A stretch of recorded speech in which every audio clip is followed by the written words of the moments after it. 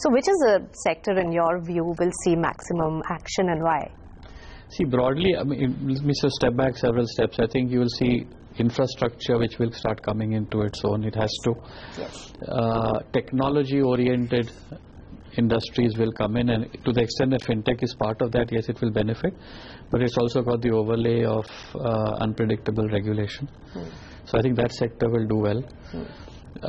Healthcare, of course, because I think, given the large population and the focus on healthcare, there is almost an infinite demand, and we are a country of shortages.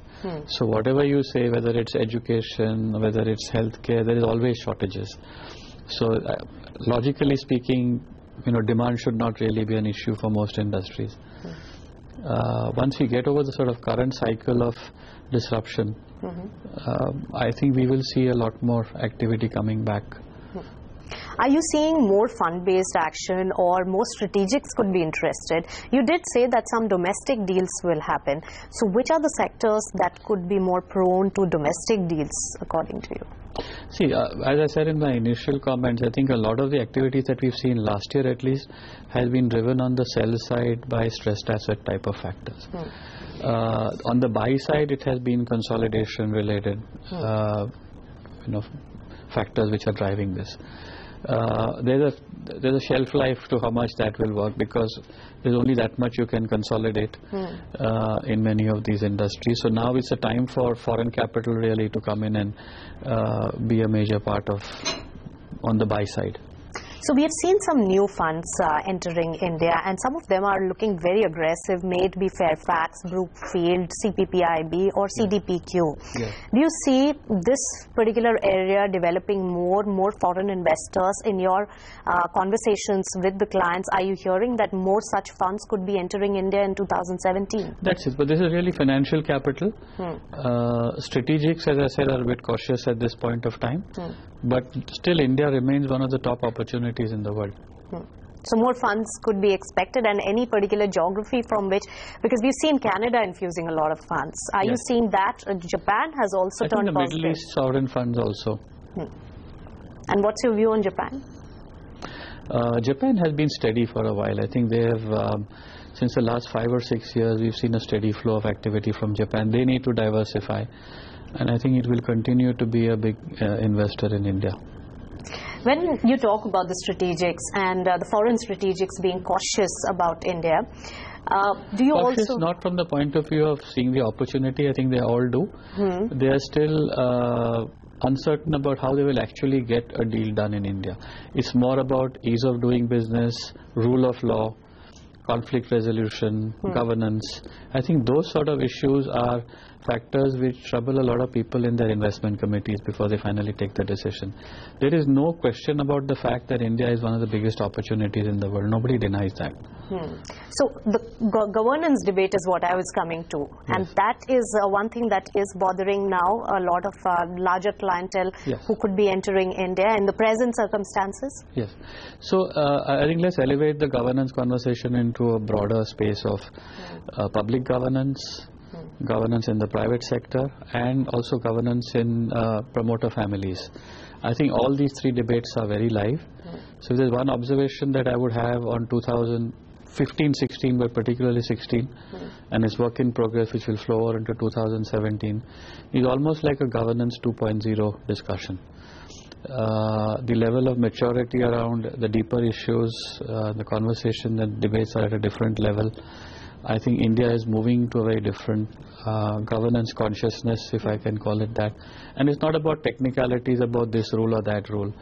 I think it's a concern about stakeholder interests, fairness, governance institutions being conscious of public opinion about how they are perceived, fairness. So these are they are not just big words. I think we can see them in action in our various clients, and at all these three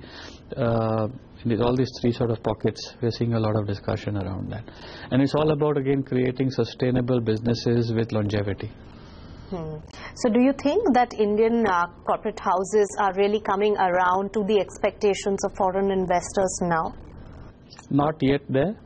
But this is probably one of this and general concerns about rule of law in India probably the biggest worry is on the foreign investor side. But they're getting more and more comfortable.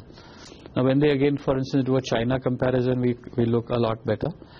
But when investors compare this market with some of the Western economies, then we're somewhere in the middle.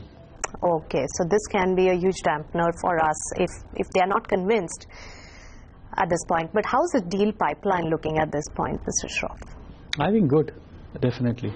It's still linked with the stressed assets theme, and there are a large number of accounts that need to be resolved in the coming year. They will drive M&A activity. I think the new bankruptcy code will provide some tailwinds for that. So my instinct is that in 2017 we'll see some really large transactions, almost of the same magnitude that we saw in 16.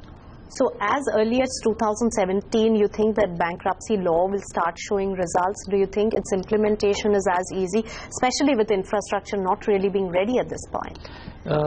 I don't know. I think it's too early to judge, but if things are moving really fast over there, by the time it shows real effect under the Bankruptcy Act, I think it will take longer. But just the fact that it's on the horizon and the fact that bad things can happen to you if you don't pay your dues, that is driving a lot of voluntary M&A activity with, as I call it, the stressed asset consideration on the sell side. But the promoters also have a right to appeal. How many do you think would land up as court cases? See, a lot of the big deals that you've seen have been friendly, so there's no question of contest or appeal from that. Once things are in the bankruptcy court's resolution system, there will be some amount of, firstly there will be a new jurisprudence that needs to be developed. There are grey areas which will need to be resolved. But that's fine. I think there's a learning experience that the system will go through. Out of every 10 cases, there will be a few that will get contested and a few that will be successful. Direction of travel is very good. So, do you think that for deal makers like yourself, this particular space is going to be very remunerative in the next year? I don't know about remunerative, but busy for sure. That's the difference, because it can just go on and on for a long time. That's why I asked you this question. It's complex also. Yes, and there are many things that still are not clear in that particular. Absolutely, but that's because it's new. And every time there's a new market changing event, there is some amount of learning before you find a new normal and before what I would call a market practice emerges.